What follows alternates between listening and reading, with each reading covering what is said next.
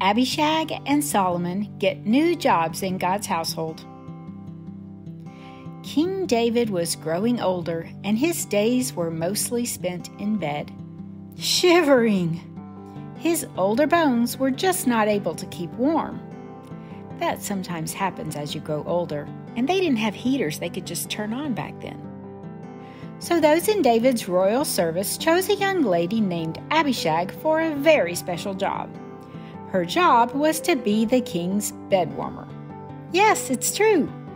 She would lay in bed near the king all day long just to keep him warm. Do you think that sounds like a challenging job?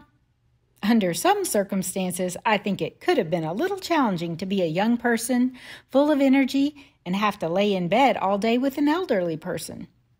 Except that this wasn't just any older person. This was God's anointed king, someone with a heart connected and one with God, someone who glowed and shined with God's blessing, someone who would be remembered for thousands of years as a man after God's own heart, who God promised would be the great-great-great-great-granddaddy of the Messiah, Jesus, and his kingdom. So I don't know if Abishag saw all that, but I hope she saw it as an honor and privilege to serve God by serving King David. Now, I've already said more about Abishag than the Bible says about her, but I want you to learn to think about these people when you read about them. They were real people, just like you, with dreams and feelings and decisions to make about their attitudes and who they were going to be. By this time, David had many sons, and one of his sons, named Adonijah, had an idea. He said, "I will be king now." Can you believe it? He picked himself to be the next king after David. Evidently, they had not yet learned their lesson.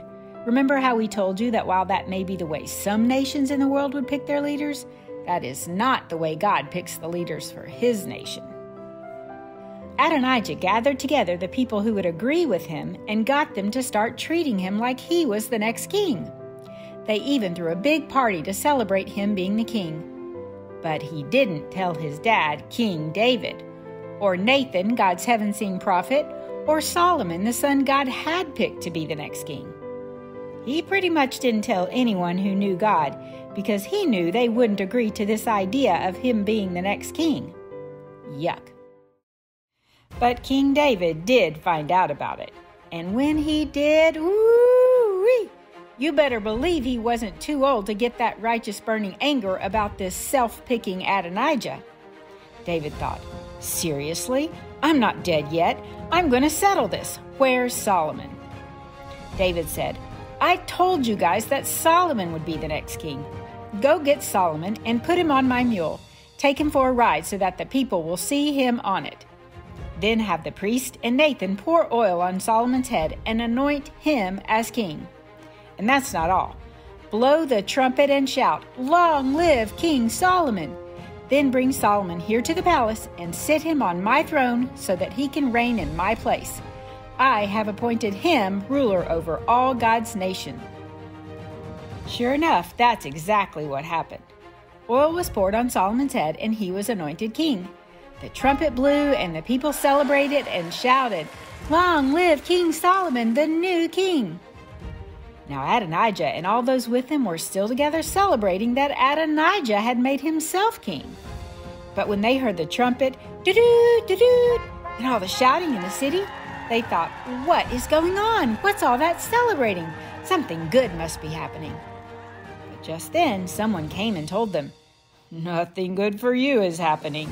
Your father just made Solomon the next king. That's what all the people are celebrating. Solomon has taken his seat on the royal throne. The royal officials have come to congratulate our Lord King David, and the king bowed in worship right there on his bed and said, "Praise be to the Lord, the God of Israel, who has allowed my eyes to see the next king on my throne." Do you know what Adonijah and the people with him at his party did next? They ran for their lives. They knew they were in big trouble with God and with Solomon, the new king. And that is how Abishag and Solomon got their new jobs in God's household. Very different jobs, huh? The bed warmer and the new king. But both were in service to God and his kingdom. So whatever job you get in God's family, do it with a happy, humble heart.